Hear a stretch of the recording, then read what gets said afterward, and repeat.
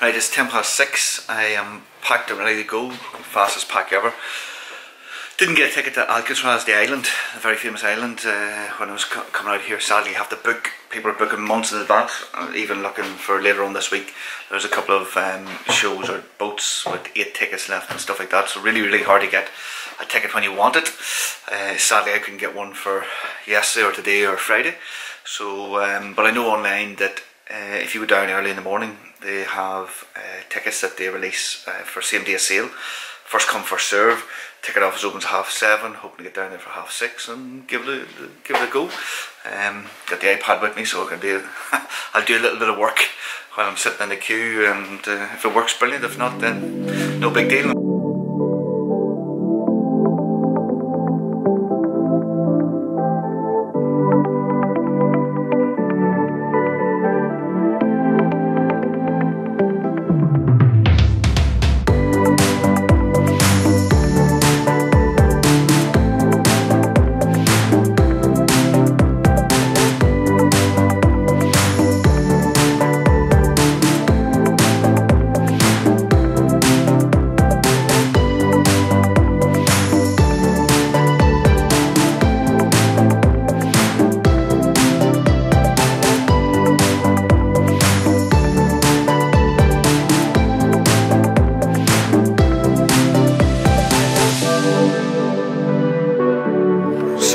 Not too bad, an hour queuing.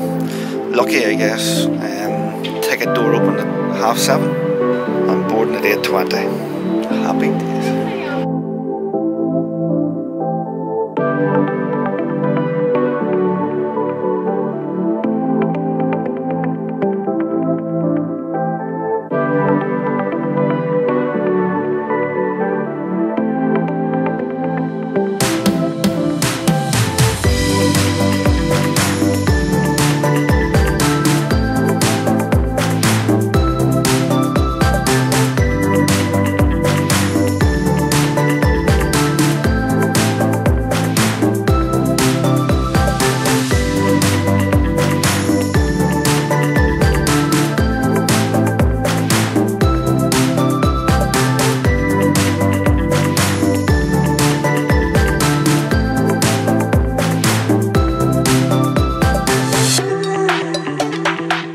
Could I get a breakfast plate and could I get a large tea?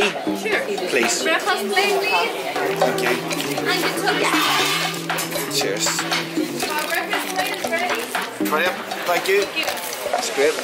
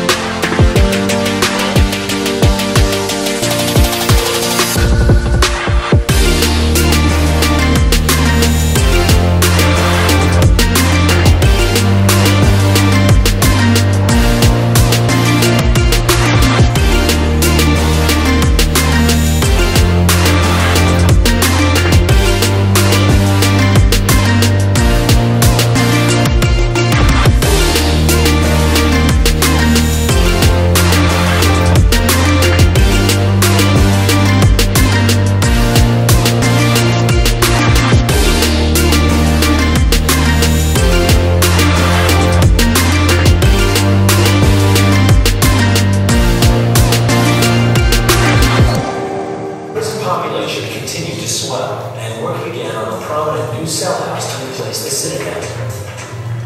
And there, up in the prow, was the skipper. He looked like real quick. We had to stay several hundred yards.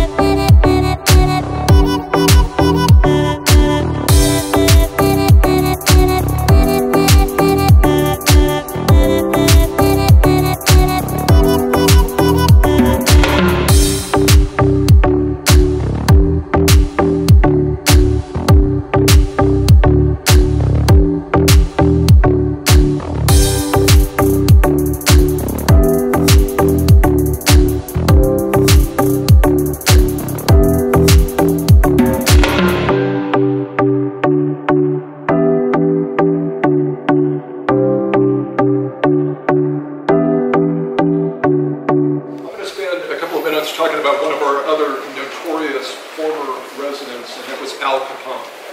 He earned his spot #1 on the FBI's most wanted list. He is attributed with ordering the killings of over 300 people. When the call went out across the land within the federal penitentiary system that Alcatraz was preparing to open for business in 1934, other wardens of other institutions, were invited to nominate prisoners that they would like to see transferred to Alcatraz. Well, you can bet that that warden in Atlanta was flapping his arm, saying, "Take Capone." Now, there was something in play in 1934, and this continued on the books for 5 years. They called it the rule of silence. And what they meant was that the prisoners were not permitted to speak. Ever. Not in the dining hall, not in the recreation yard, not in the showers. Now, this might sound far-fetched, but I promise you it's true. Alcatraz was a grand experiment, something that had never been attempted previously. Notice that we refer to it as a penitentiary. Capone couldn't keep his mouth shut. He was a braggart, so he kept getting tossed into D-block, the isolation cells. He spent a good share of his time on Alcatraz in the prison hospital, right upstairs, because by the time he was admitted here, he was already well into the advanced stages of syphilis, a venereal disease. It was quite literally eating his brain. Capone was later transferred. He spent 4.5 years here. He was transferred to Terminal Island in Southern California, then given early release for time served. He lived out his days on his family compound in Palm Beach, Florida. Died at the age of 49. By the time he died, he was a blithering idiot, didn't know who he was. So let's turn our attention to the marquee performer, the Birdman of Alcatraz, Robert Stroud. At a separate parole hearing, Robert Stroud was asked by the parole board if you were given early release, what would you do? Stroud didn't hesitate. He said, there are a number of people I want to kill. That's true. That's true. In full view of 1,200 inmates, Robert Stroud attacked Officer Turner, stabbed him with a 6-inch blade in the center of his chest. Officer Turner bled out 18 minutes later. That meant an automatic death sentence for Robert Stroud. The Silence of the Lambs. And if you've seen that movie, of course you haven't forgotten the character of Hannibal Lecter. The inspiration for that fictional character is Robert Stroud. One of the opening scenes in that film is the first encounter between the FBI agent Jodie Foster and Hannibal Lecter, played by Anthony Hopkins. Hannibal Lecter is kind of toying with one of his cellmates, and that ends very badly for that man. It's the same thing with Stroud. I mean, he was all about manipulating people. So, his first grandstand play when he arrives on Alcatraz, he convinces his cellmates to riot. So the plan is that they are going to move Stroud to the hospital, which is right over our heads. Robert Stroud was the only one who did his time in the prison hospital. That room in the hospital, he was never permitted to have contact, I mean never, with another inmate. This was all about breaking him psychologically. A pretty cherished individual. He's 91 years old. His name is George DeVincenzi. He's a former Alcatraz correctional officer. And in spite of the fact that George knew full well that Stroud had murdered one of his colleagues, that didn't happen here on Alcatraz, there was another murder. He took pity on this guy. He said he was so starved for human interaction. So George told me that he would play checkers and chess with Stroud. Had George ever been caught doing that, it would have cost him his job. Never happened. Stroud is then transferred to a maximum security medical facility in Springfield, Missouri. By this stage of the game, the movie about his life is in the theaters. He was never permitted to watch the film because it depicted scenes of violence.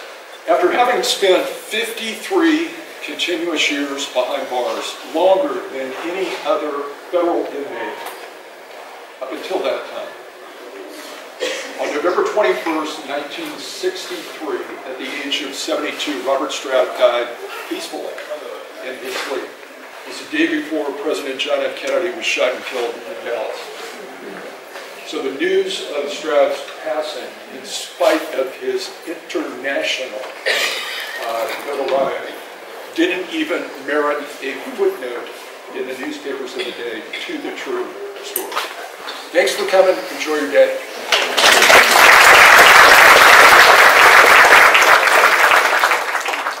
So just finished the tour here on Alcatraz Island. There's a ferry coming in now in the background. Now more people drop off and I'm going to get back into San Francisco. I can understand why it's one of the most popular tours to do in San Francisco and on TripAdvisor. Excellent experience, really good. Great tour guides. You do an audio tour as well, which is really informative. The history here is amazing. You know, learning about all the criminals that we've seen immortalised in the Hollywood movies. Just a few things I would try and remember for a future is that it's only 2 toilets. There's 300 toilets to say, but only 2 working on the island. So one at where you get off the ferry and one at the very top. So one to watch. You're not allowed any food or drink. You're not allowed to eat or drink as you go around. There is a designated area just at the start of the tour where you can get a drink, and on the boat they sell food and drink as well. But it's really only a few minutes back into the city, like maybe 10 minutes maybe. A bit of walking, but they do have a wee, like a tram that brings people to the very top if they have problems getting around.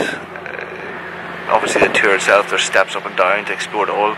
It's good if you are able to get around. It says in the guidebook 2.5 hours. As I say, I was 3.5, but really took my time, enjoyed it.